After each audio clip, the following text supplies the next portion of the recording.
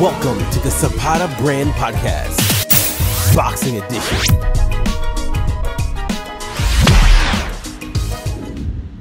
And we are back once again, our second filming of the Zapata Brand Podcast Boxing Edition. This morning we had Rich on. Afterwards, I always do the two-punch combination. I have Rich, Coach Rich, and Coach D. Coach D is good enough to join us again, coming back from Williamsport. Coach D, long trip in? Yeah, it wasn't that bad. The drive was pretty nice, about 45 minutes in. The first thing we got to do is talk about last week. Yeah. Ooh, boy. That was bad. Both of us way off on the predictions. What did you think, as far as the fight goes, what did you think was the biggest surprise? Was it how bad Spence was or how good Crawford was? Well, we know Crawford is, pound for pound the best. I just think it was how, Spence wasn't as sharp. And I think Crawford being more active was the difference. And also he started a lot earlier. I said you mean that more active fighting-wise the last year or so. Yeah. Okay. He was very active in the ring. Yeah. That was neither here nor there at this point. It's after you saw it, did you think rematch or no? I did not think rematch. Okay. But you just never know. I don't know how there could be a rematch. I really don't. I think he needs time off. I think he needs to regroup. I don't think he should change trainers. No, I think Derek James is good for him. No, I don't think he should change trainers. I do think he just needs to get checked out a little bit. There might be something wrong with his eyes. There was a lot of speculation. Yeah, a lot. That it was just too easy. Or was Crawford better than we thought? We all know Crawford was good. So, I mean... I will tell you, I'll be the first to admit, Crawford is better than I thought. I did not think he was as good as he was. I just think I thought the size was going to take the advantage from Spence. I mean, from just, putting the pressure on and going on him. I can't believe I was that far off. I can't believe I was that far off. That was one of the biggest surprises I had was that fight. It really was. The biggest surprise I had is, him basically knocking him down 3 times. Well, you predicted he hadn't hit the floor, and boy, he was bouncing around like a bouncing ball. Yeah. He was bouncing up and down. I couldn't believe. And then he looked like he was on roller skates from round 1 on. Yeah. No, round two on. Round two on. He reminded me of like Andrew Galata when he would get, when he'd get rocked, and it was totally uncharacteristic. Totally Characteristic. Yes. So the thing is Crawford started early, and that was the main thing. That was key. It was key. It was key for him to get off early, so he didn't have to worry about getting tired later in the rounds. And then having to do the old catch-up. Because from what we saw, which obviously didn't pan out in the ring, from what we saw, Spence got stronger as the fight would go on. He didn't in this fight. He was totally blown out from round 1 on. Yep. But let's turn our attention now to the fight tonight. As I was talking to Coach this morning, Coach Rich doesn't really look at this as a fight for boxing. Rich is a purist. Yeah. Rich loves the fights. But he loves boxing. He thinks this is a celebrity type of deal. You got 2 different disciplines. Now, let me give you. You are more in depth with MMA than I am. Yeah. Okay. Nate Diaz. Yep. Sparred a lot with Andre Ward. Does a lot of sparring boxing wise. Was one of the first that I thought was a striker in the MMA game. Yep. What is your breakdown of him? Like, what do you see as him as far as what he can do tonight? So I think he, his style's a little different. He throws his angles are different. He throws some weird punches. His cardio is one of the best in MMA. He's not going to stop. He's just going to keep on throwing those punches at him. Do you think he's got the power to hurt someone like Jake Paul? And the only reason why I say this is Jake Paul is a legit 175, 185 pound. I mean, he just is legit. Oh yeah, he's bigger. He's big. He's bigger. He's bigger than Nate. I think the later rounds he could, but not right away. Okay. Now that being said, as far as Nate goes, let's turn our attention to Jake. Jake is a guy who I feel is really putting the work in. He's putting the work and he's putting the time in, and that is what money does. Yep. You can really buy the best trainers, the best equipment, the best sparring partners, the best management. You could get it all. But he does have skill. You can't say he doesn't. He has some skill. He's 100% into this. He is. And that was the big thing. I didn't know how, the guy was on Disney, for crying out loud. Yeah. It usually tends to be someone who has a rough upbringing, who's been through the fire, that comes out and they're fighters. This is totally opposite. The guy had money before he got into boxing. Yep. And now he's legitimately putting his life on the line, because you go into the ring anytime against anybody, you're putting your life on the line. He doesn't have to do this. No, he does not. I think in the beginning it was just a little show for him, but then he started picking up some steam, and he was like, you know what? I think I could do this. I think the Woodley fight was the one that put him further ahead, ahead of what he thought he could do. Yeah. I really think that's the one that really put him over the edge. Now, 1 or 2? Woodley 1 or 2? I think 2 was the one that really... When he knocked him out cold, yeah. Yeah, you don't put someone to sleep like that and think... Especially Woodley. Woodley, who, I only seen him get knocked out once. And that was probably early in his career. Was that in Strikeforce? It was in Strikeforce, and it was... I forget the guy's name who knocked him out. But a guy, definitely a good fighter, and knocked him out, and he was out. Yeah. So I don't see him... And not coming in with power in this fight. I don't see him not having the advantage of power in this fight. No, who? Nate? No, Jake. I think Jake has the advantage. Yeah, I think Jake, well, he's the favorite. Is he a favorite? Yes, I think he's like negative 230, 250. Well, then if that's the case, Vegas is usually right on. Yeah. Mm-hmm. They're usually right. They don't like to lose. No. So I would say break this. down, if you can, just break down Jake as far as what you see tonight. What do you see tonight for his keys to victory? What's his keys to victory? His keys to victory is work the distance, box him, and set up the right hand. Oh, same thing. Jake has a really good right hand. Yeah. But he can't dip his head down when he throws the right hand. He does that a lot. Overloops the right hand. I just think his speed is just a lot better than what Nate is going to think. Yeah, and I saw him training videos of him. He looks strong. He looks strong. He looks good. He looks active. He looks fresh. He looks really fresh, and that's scary to me. If you have a young fighter who's fresh, hasn't been hit all too much, he hasn't. And I'll say it again, like I say every week, you only had so many punches in your punch card. Nate Diaz punch card is full. Yeah. He's on his second card, I think. Yeah. You cannot take that many punches and still be fresh. Yeah. I saw the video of Jake training and hitting the mitts and jumping rope. He's got his fresh legs. He's got a fresh... Just young. He's just a young kid, and I think that is the advantage. I really think that's going to be the key to this fight tonight. Starting off with the fact that Nate Diaz hasn't been in the ring in a long time. Yeah, his last fight was Tony Ferguson. Meaning any combat sports has never been. In what was your thinking of Jake changing trainers? I don't know why he did that. He was doing very well. I thought BJ Flores was good for him. I thought he was good for him. I mean, I don't know if that's just something that his management. Sometimes management says you got to go with this guy. That's our better shot. But sometimes it doesn't work. Sometimes it doesn't work. I don't know many except maybe Lennox Lewis.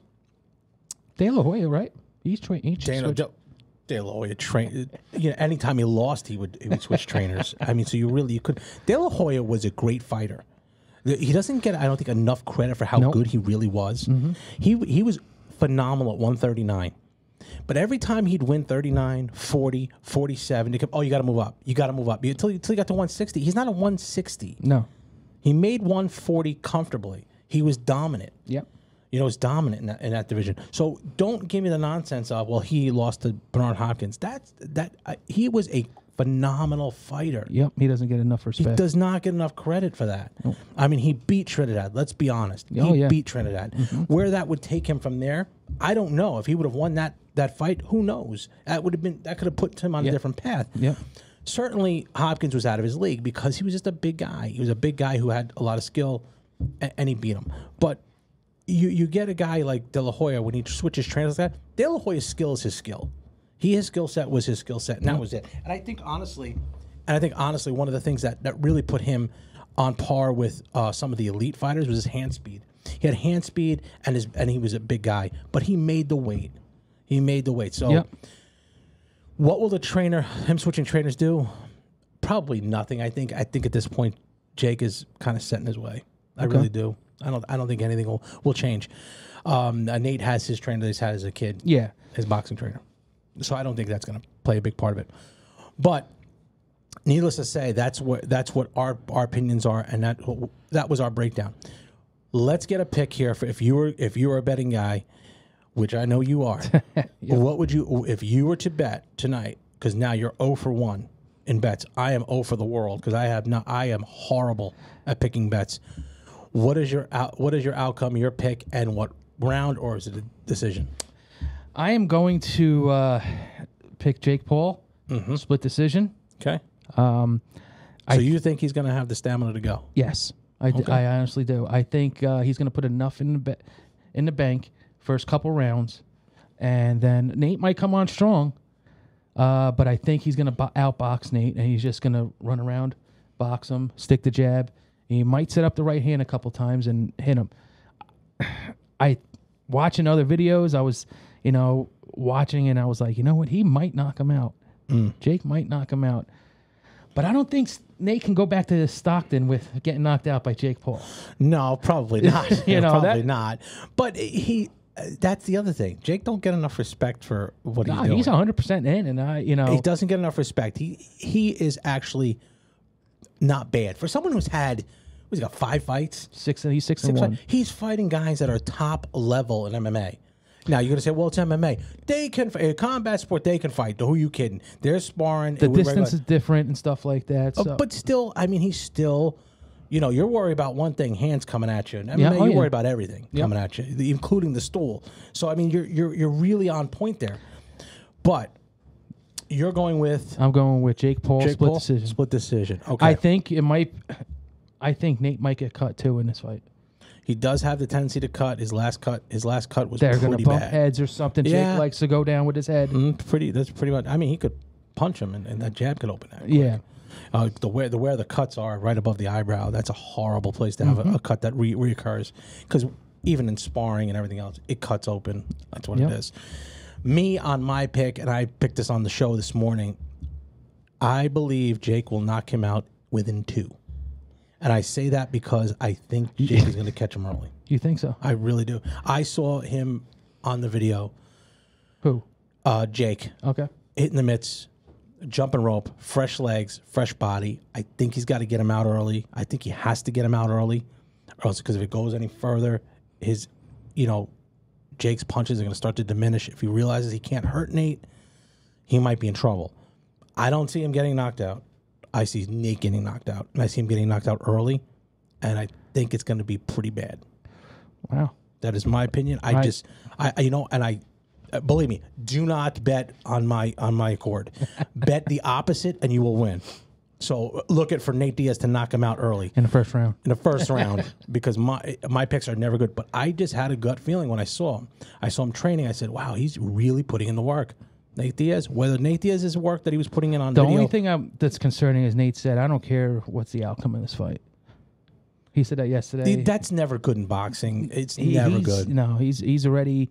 Is he looking past this and just wants the money and go to UFC? Looking past it, if he gets knocked out by Jake Paul, there is no going back to UFC. You don't think McGregor and him will go to 3rd?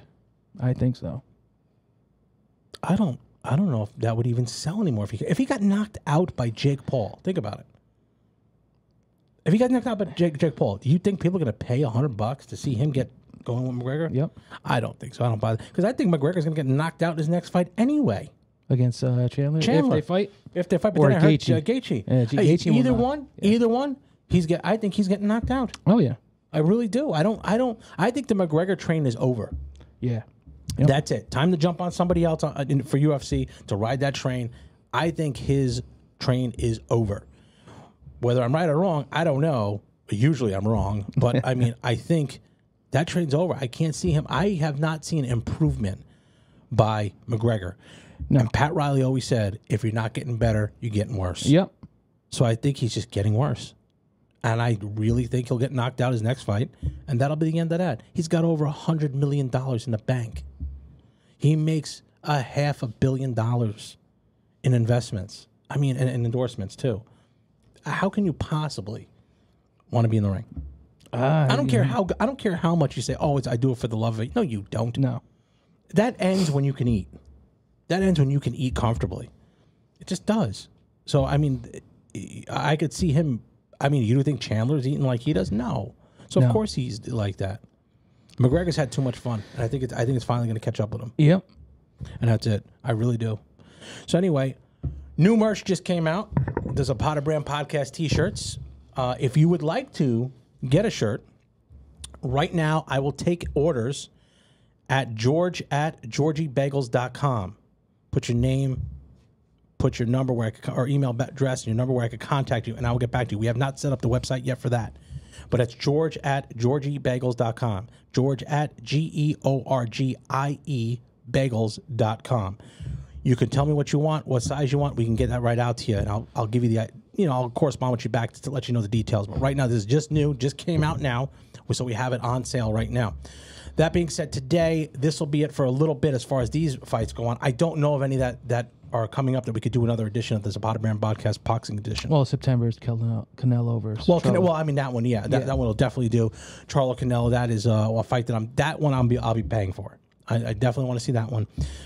We'll definitely do that. I know that Leo has a show coming up in November, and that he'll be coming on the show in the Zapata Brand Podcast Boxing Edition to show us a little preview of what's going on.